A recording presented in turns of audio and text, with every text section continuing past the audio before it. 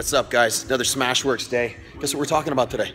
Low back pain. Anybody ever tweak their low back? Yeah, it's super crappy. We don't want to do that. So I'm going to be talking about how to unlock that low back. Super easy way, super fast way, and I bet some stuff you never even thought of. Super important stuff. So, by the way, check this out. Live sore. Yeah, you guys are awesome. Thanks for the shirt. I love it. So they're ripping out some pretty heavy back squats over there, so I'll try and keep it a little quiet. But low back pain, so think about it. When you get a low back tweak, most people go where? Right to the low back. Except the problem is 9 out of 10 times, it's not the low back. It's all the surrounding stuff that's incapacitating the low back's ability to move properly, or it's an imbalance and you have an asymmetry. And that's an even worse part because, yeah, let me get down here. See, get in the comfortable position. But that's the even worse part because what happens is if you're asymmetrical, you wind up driving up out of the hole in a squat with a little bit of a wiggle, a little bit of swagger in it, but that's not good. That's not going to help anything. What that's going to do is it's going to put more pressure on one side. You're going to engage and recruit the psoas to brace the spine, the abdominals to brace the core, a lot more on one side than on the other, and you're going to drive out with the glutes, or if you're quad dominant and you start pushing with the quads, which we don't do for our squats, you're going to wind up shearing a whole bunch of that, or dumping a whole bunch of that force out of the hip and shearing that knee. So you're gonna have all these issues that are gonna affect the knee and the low back. So I'm gonna show you how to unglue that glute, unglue that high hip. I got a friend of mine right around the corner here. You can't see him because I'm not gonna turn the camera, but he's hitting a high hip right now. And then here's something that most people don't do, the guts. All this viscera in here gets all glued down. Don't worry about the intestines and all that. We're not shoving a lacrosse ball in here. Don't worry about that. But we're gonna use this. This is a slam ball. It's like 800 pounds. That's how strong I am. I can just move it like that. No, you're gonna take a slam ball and we're gonna just mash away.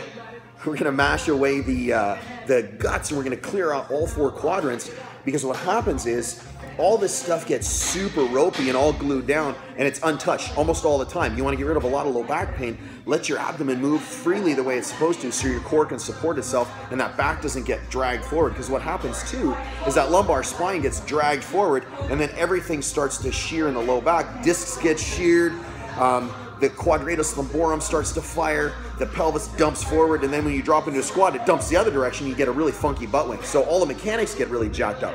So there's a lot going on. I know, a lot of stuff.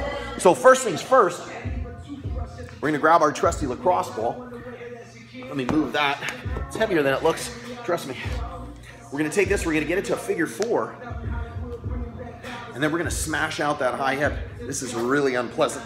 Part of me doesn't wanna do it, but my low back hurts. So you wanna band up, because this is gonna drag the femur into the posterior portion of the capsule, remember? Or posterior portion of the joint, back of that acetabulum. So when it sits on the anterior portion, it rides around on that labrum, it just beats the hell out of it.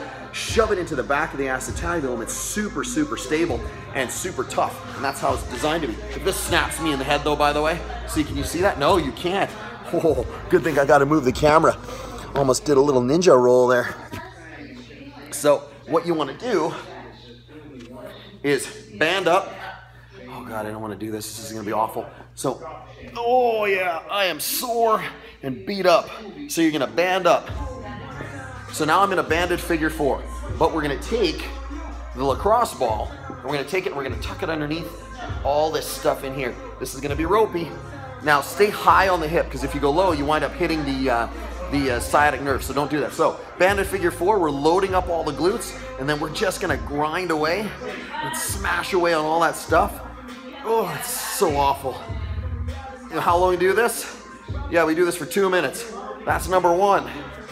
Number 2 is super easy. Same position, lay back, same thing, banded figure 4, but now we're gonna do a rotation to clear out the front of that hip, mostly that TFL, and again, unload that high hip. So we're just gonna take this, roll all the way to the one side. How long do we hang out?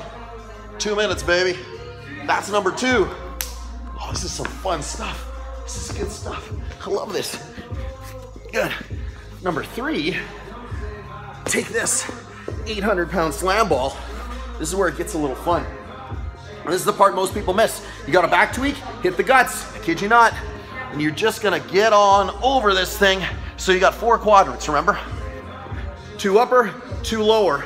You wanna hit all 4, and you're gonna do what's called a contract relax. So you're just gonna get on this thing, go on the lower first. Make sure you stay off the pelvis. Don't use a kettlebell for this. Good, and just hang out. I would lay all the way over it just like this, and then contract, whoop, and relax, and let that just mash in there, contract and relax. Do this for how long? About 2 minutes a quadrant. This one will take some time, but I promise you this, you get up off the floor, you're gonna feel 1,000 times better. What is that, number 3. Last one, super easy. We got the rig. All you're gonna do is you're gonna unload that posterior chain. So you're gonna hit the hamstring, the glutes, all at the same time, just by kicking up on the rig. So you're gonna get beside the rig. You can use a door jamb, it doesn't matter, whatever you want. Kick up on the rig. Dorsiflex the foot, so that means all the way this way. Make sure your glutes and your low back are all the way down. So if you're like this, you already got some mobility issues. So just shove yourself down. This is where gravity's your friend. And just hang out. How long? 2 minutes. You're gonna hit the posterior chain. So you're gonna wind up hitting the low back, the glutes, the calf, and everything else all down the back of the leg. And just hang out. 2 minutes, baby. That's it. Super easy, super funky. Hey, that's how you get rid of low back pain. Just like that. I'm Trev, SmashweRx. Check you guys out tomorrow.